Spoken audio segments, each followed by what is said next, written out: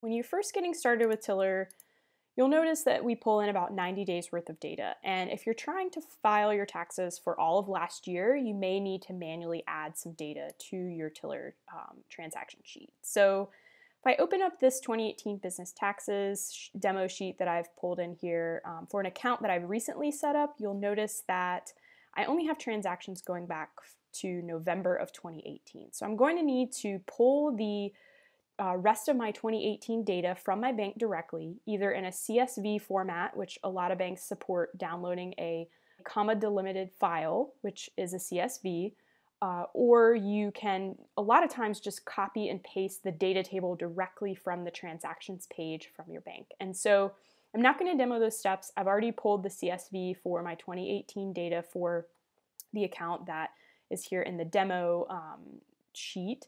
And so the first step to getting your data ready to put into the transaction sheet is to do a little bit of cleanup in that CSV. So I have the CSV stored here on my computer. I'm just going to drag it into my Google Drive here at drive.google.com. Once it's uploaded, I can click on it to open it in Google Sheets here at the top. And then essentially I just need to prepare the data in this CSV to match the column order of the transaction sheet in my Tiller spreadsheet. The first thing I'm going to do though is just figure out if there's an overlap in the data set. So it looks like the last transaction, or the earliest transaction Tiller pulled for this account was on 11/1 from Ampersand Cafe in Seattle for $9.56. So then if I look at my CSV download, I can just double check. So it looks like it did pull this one as well as the other one here for $8.61. So what I'm going to do is just clear out those transactions because I don't want to have any duplicates or overlaps. So it looks like it started at the beginning of November. So I'll just go ahead and delete those rows 2 through 4. So now I don't have to worry about overlap or checking in on what I need to copy over later. I know that this is the full data set that I need. So the next thing I like to do is just to create a kind of prep sheet here by clicking the plus sign in the lower left and then copy in the header row from my transaction sheet. So I'll go ahead and choose copy, and then I'll go ahead and paste special values only. So this is just going to help me make sure that I'm ordering my data correctly. So next, I'll just pull over the data that I need for each of the columns based on that prep sheet. So I'll go ahead and paste, and then I need the descriptions. So Control C is a shortcut to just copy, Control V is a shortcut to paste. I don't need this column or this column, but I do need the amount column, so I'll go ahead and pull that over into the prep sheet. Control C to copy, find amount, Control V to paste. Now I like to see the full thing here and know what I'm doing, so I'm not worried about category yet. I'm also not going to worry about account number, or institution, but I am going to go ahead and fill in the month data. So I have this help article open here in my browser. You can find it by searching for how to manually add month data on our help center. I'm just going to copy this array formula, and this is just going to auto-populate the month data for me so that I don't have to worry about manually filling that in. So I paste that into row 1 here, and then I just need to change the format of this to be a date, and then it's giving me the months, but it's giving me the wrong year because the formula is thinking that my date column is in column A. So just be sure to double check that.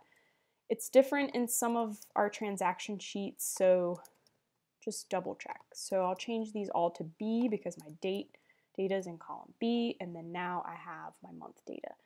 So that is getting the data prepared. Now, when I want to get it into Tiller, I'll just need to copy the data set here as it appears. I'm just going to start with the row numbers actually. So this makes sure I get all the data for all the transactions.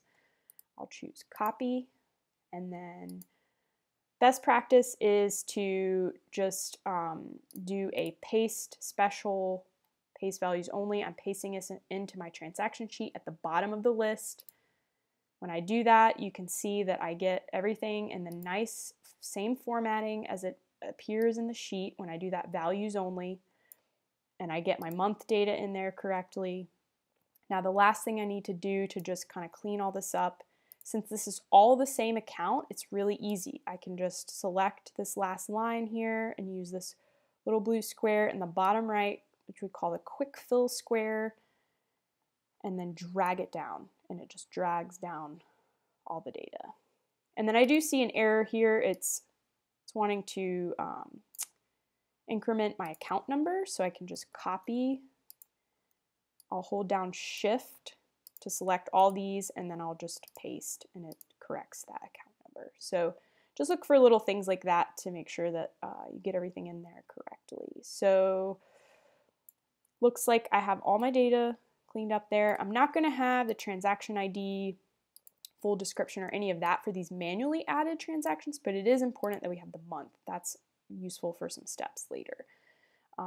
The week data, I believe there's a help article on that, but I'm not going to demo that in this. So now I have all my data prepared. So that's great. I've got my historical 2018 data. Now I'm ready to start doing the analysis. But how do I do that without having any of this categorized? The categorization piece is really important for your tax reporting because based on the categories that you're using, you might be able to itemize some things, or if you're a freelance consultant or a small business, the categories are what kind of helps you determine what expenses you can write off for your business to help with your tax situation. And we're not providing any specific advice on which categories are tax deductible or should be counted as business expenses, but that's something you can talk to a tax professional about. We're just demoing how the tool can help you organize the data.